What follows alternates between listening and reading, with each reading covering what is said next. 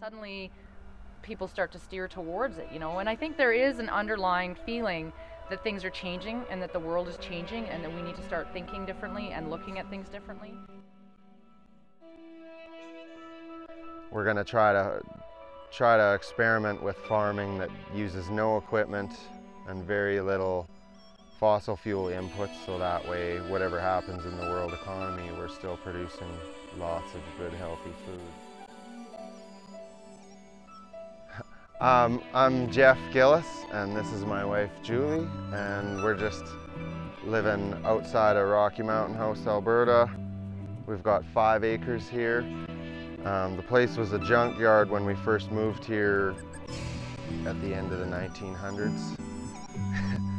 After we finished cleaning up all the junk and cars and tires, we had about 4 acres of lawn that we just didn't know what to do with, and it felt like too good of land to just have it in lawn. So we were looking for another use for it and stumbled onto permaculture, and this seems like the thing. And it's very exciting to be doing something that makes so much sense, to be able to teach our kids about where food comes from and work with them and have them work beside us. And you know, Sage is 5 and she can like ID things that I would imagine most adults probably couldn't as far as food goes.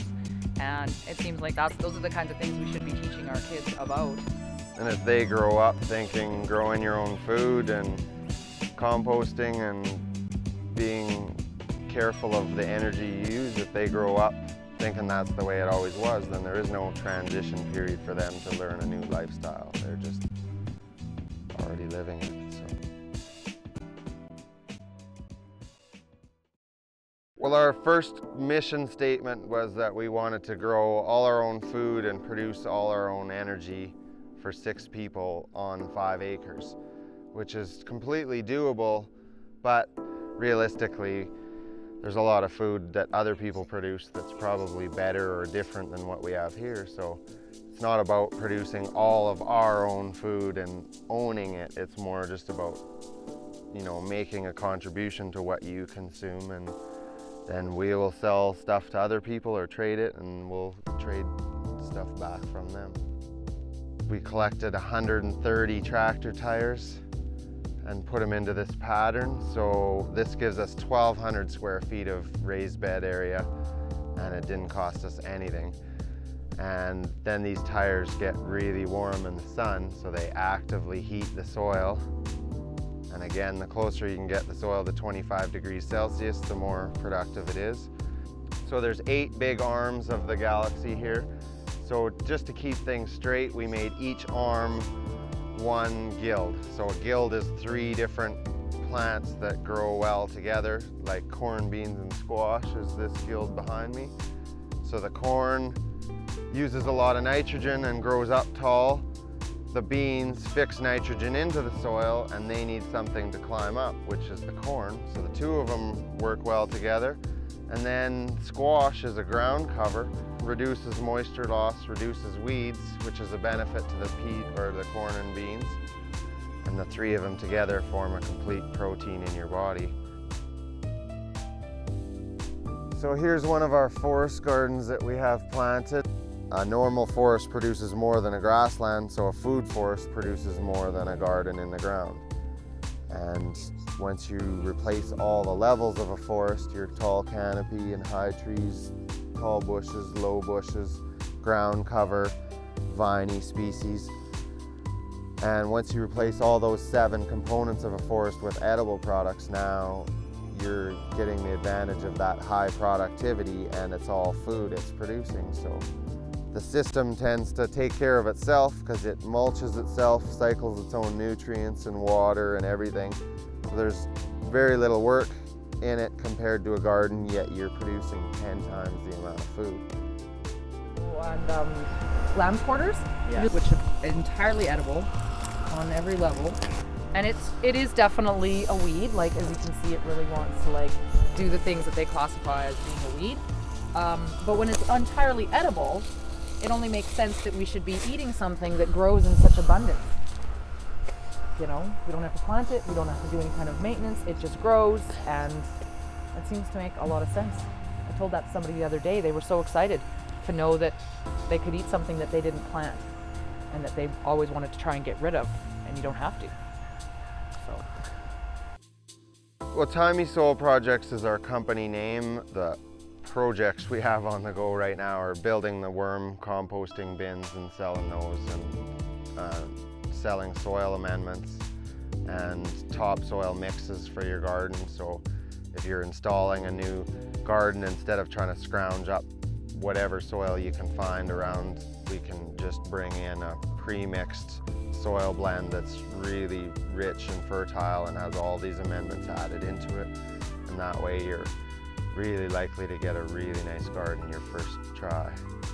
So that'll always help, I think, in moving the movement forward, is if we can make this really easy for people to have really good success on their first time on. Why would you ever pay attention to how much your toaster uses? It's like, whatever, my toaster works, cool. I'm gonna pay the bill to make my toaster work, and that's all I care about. And that's where we're all at, you know? It's just like so easy to just like... But when they say, like, you know, there's the downside of the solar energy, it'll never power the world and stuff, and that's true. That's true, yeah. It's way less energy, but then as soon as you're into it and start paying attention to what electricity you use, you inevitably use less and less. And it's just like, oh, well, solar did work because then we just figured out how to live on that instead of just applying a new, like, renewable energy to today's usage. Taking the Verge PDC was just a way to be able to connect with more people, for myself to fully understand what we were doing, being that Jeff had taken his PDC before I did, and just to be able to connect all the dots, put everything together. The community built during the PDC was just phenomenal, just to be able to be there for 2 weeks to meet people who are like-minded, and you walk away like you're family, and you now know you have people that understand what you're doing and where you're coming from. And I called it like summer camp for adults. You know, I got to leave the kids at home, have 2 weeks on my own, I didn't have to cook any meals, and I just got to be like totally like, you know, surrounded by that kind of environment that we're wanting to create out here. So it was life-changing overall.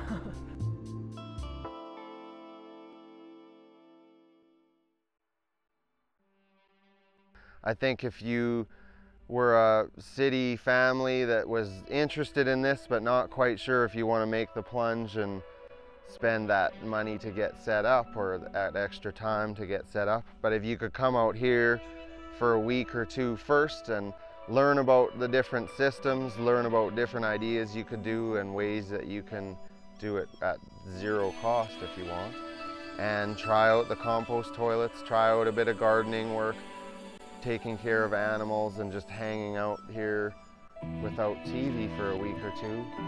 Maybe by the end of that, people would either say, that's not the lifestyle for me, or they might be totally impressed and think it's way more fulfilling than they ever could have expected. And then now they have the tools and skills and the support network to go home and make the change themselves.